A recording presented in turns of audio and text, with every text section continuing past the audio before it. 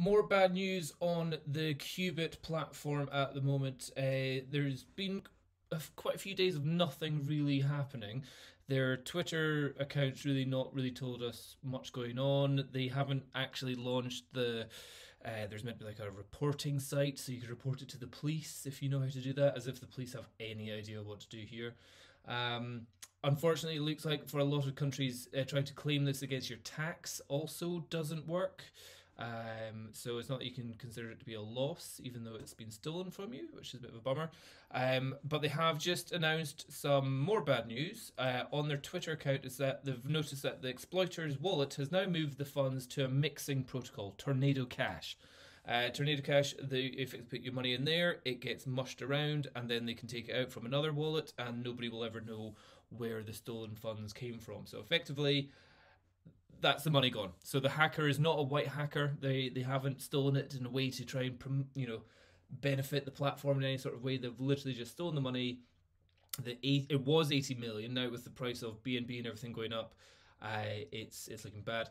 The accounts, apart from the Twitter account, the Telegram account and the Discord account, our channels have been banning everyone that asks any sort of questions. So you can't really, if you leave a comment, you'll probably be blocked and not be able to see any of the discussions going on there. So they are definitely trying to hide their tracks or stop people talking about it as much as possible. But yeah, Qubit Finance, run by the MND group, which also had Pancake Bunny and Polly Bunny, which all got exploited as well in flash loans. This one, not so much in a flash loan, but in a hack for putting in a bit of code, which they hadn't had audited. So they had made a mistake. It's not us as the investors that had made a mistake. It's not us that had not done our due diligence. It's effectively we had done our diligence. Everything seemed fine. And then they decided to change the code without getting it audited. And then in that change of the code, there's a problem where people could steal all your funds or create fake funds to borrow everything from it. And they had no backup in reducing the amount of funds that anyone could take out at any single time. So yeah, unfortunately, Qubit, all your money is definitely gone. There's a slightly interesting thing is that the Qubit tokens, there was a limit on that. There was only like a 50 million max withdrawal limit on that. So that's the only one that got saved. But you can't withdraw that, annoyingly. So if I click on that, it just says do not supply. So you can't supply and you can't withdraw, even though there is some Qubit still there. Additionally, if you go to your actual wallets, so if I go to my MetaMask wallet and I go to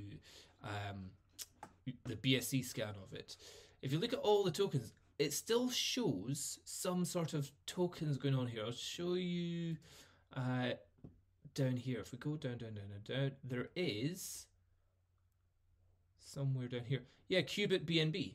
It's in my wallet. It's showing 6.7 there. It shows I've got 83 bunny. It shows I've got 64 cake. Oh, that's gone. But these are Qubit and Q cake and Q bunny and Q BNB. So there's obviously still, reference that you have supplied these amounts of tokens.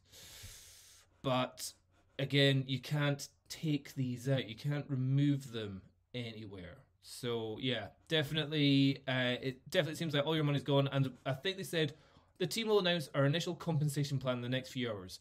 Don't expect it to be very interesting, or yeah, you're probably not going to get much of anything. And yeah, generally a lot of the comments are it's a scam.